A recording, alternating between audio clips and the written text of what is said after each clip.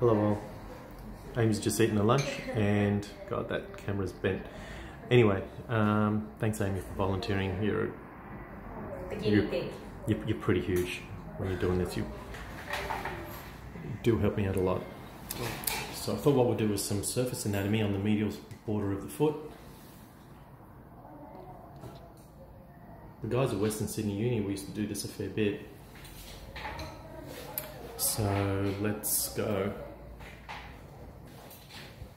Let's start with the phalanges. So it's just bending the interphalangeal joint, and we'll be able to then work out, it's obviously the distal phalanx. Then we'll start moving the MTPJ. You can see the roundness of the head, the first metatarsal.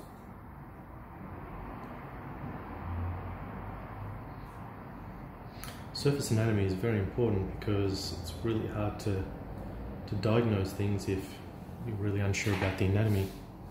And also with injection techniques too, get to really know exactly where to inject. So with the first metatarsal, if you start from the plantar aspect of the head, you notice that this is all soft. So you push into it until you feel the curvature of the plantar aspect of the bone.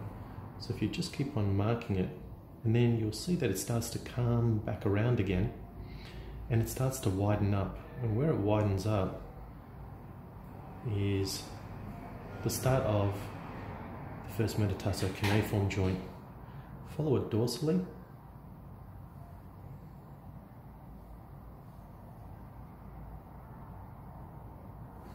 And we have the first metatarsal. I usually skip the medial cuneiform and I'll go to the navicular, and the navicular tuberosity is really easy to feel, especially on Amy. If I follow it around, yep, so it's around here, and the navicular is pretty big, so it's going to go almost right to the lateral aspect of the foot.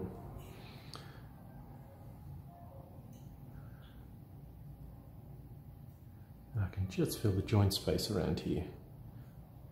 So the medial cuneiform will then be around that section. Once we've finished with the navicular, then it's easy just to go to the other landmark.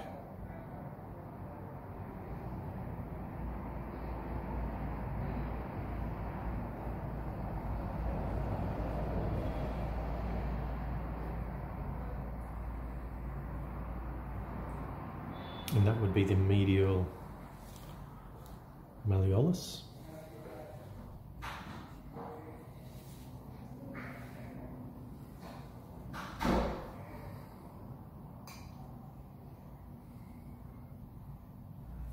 Maybe slightly wider. Now the talus is hard because most of it we can't really see, or the calcaneus. But if we go down, I can feel the posterior aspect of the calc. We can feel bone to here. It's the Achilles tendon.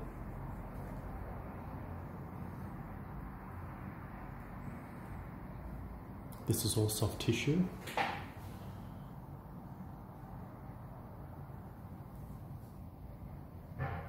So that's the posterior aspect.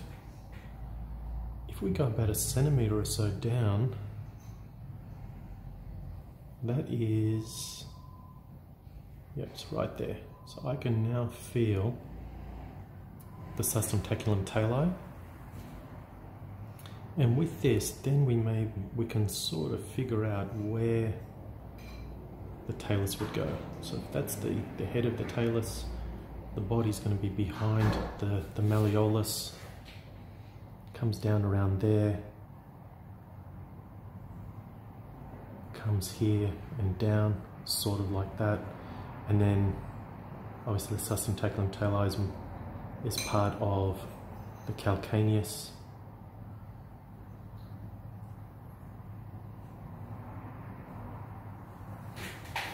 it'll look a little bit like that. So that's the osteology. Let's have a look at the tendons. The easiest one is to find tibialis anterior tendon. So Amy, if you can just dorsiflex your foot, so you can see it there, it's pretty big. So we can just mark it out, and that is going to go down and spread out pretty much to the base of the first.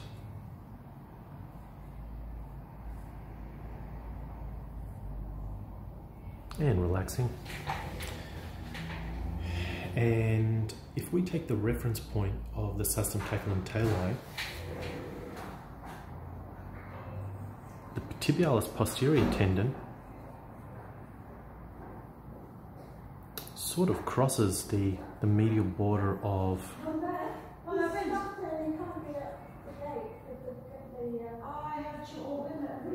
the navicular. Flexor Digitorum longus also runs just above the substentaculum tali. Flexor hallucis longus runs underneath it, and there's a groove here for flexor hallucis longus. And these two tendons sort of cross around here, and where they cross there, that is called the master knot of Henry.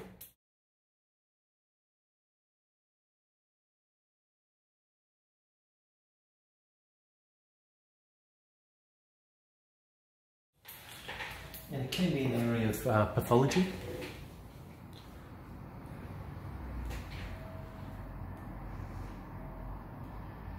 Now I'm trying to think, yeah, might as well while we're here.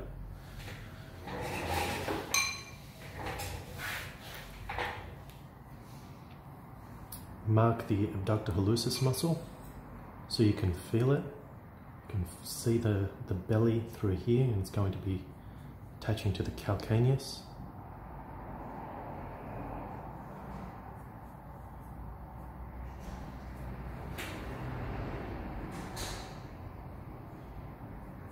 So there's abductor hallucis around here.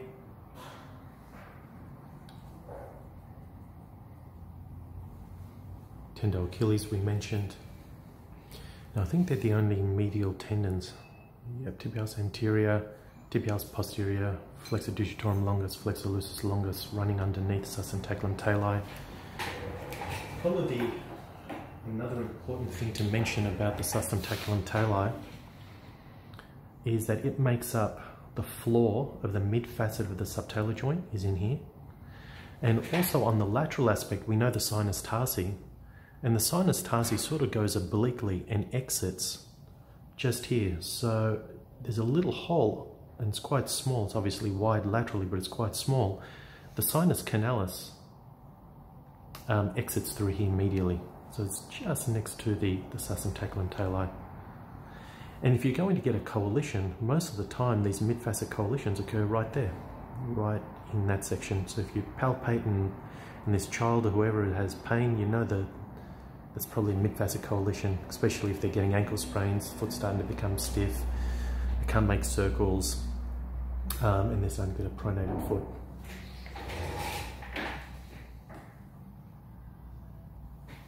For that we'll go with red. Let's then talk about the tibial nerve. So the tibial nerve comes down, and it's quite broad. It can be up to 5 to 7 millimeters in diameter. Comes down here, and then it will go underneath the abductor hallucis. There's the medial calcaneal branch of that nerve. As it comes underneath the abductor hallucis, it will then divide into the medial plantar nerve, and also the lateral plantar nerve. And we all know about Baxter's nerve, or the first branch of the lateral plantar nerve. Also comes down there. So where you get distal tarsal tunnel syndrome is just underneath the abductor hallucis muscle belly. So if we were to make an incision, reflect the abductor lucis muscle belly, we'll see the deep fascia of the abductor lucis, and then the tibial nerve branches run underneath there. And it's that fascia that is released to take tension off.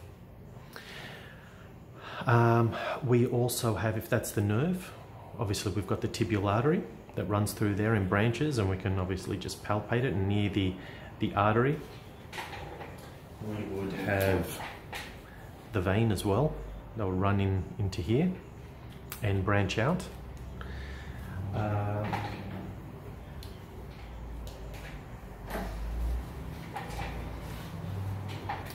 If we were to also include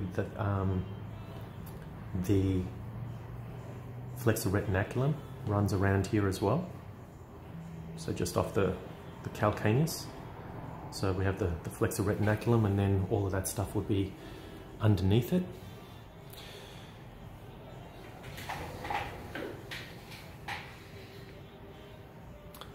Even if you were to draw this and then get the patient on the ground, you can almost see parts of their biomechanics moving. You can see the prominence of the talar head or the navicular as they pronate down and so forth.